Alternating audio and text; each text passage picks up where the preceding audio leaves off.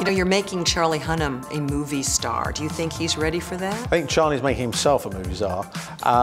And yes is the answer. It's funny, out of all the actors I've met, if anyone would know how to handle that in a positive sense, then I think Charlie's your man. Guy Ritchie and I, when we were talking about you, I said, you know, you're making Charlie Hunnam a movie star. And he goes, he's making himself a movie star, and he's a smart one. How do you feel about that statement? Well, I'm very flattered, and you know, Guy and I just have come to love each other, and I'm, you know, which is really sort of surprising. Not surprising, we love each other, but it's a really important and lovely relationship for me because I've been such a big fan of his for so many years.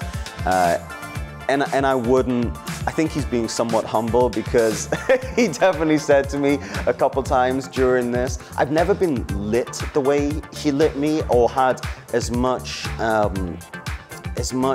effort put into making me look good. It's like, normally as a male actor, you sit around for hours while the DP creates perfect lighting for your female co-star, and then the camera turns around on you and he spends about 3 minutes and basically puts a spotlight up, and then that's your lighting. But in this situation, I was the girl, you know.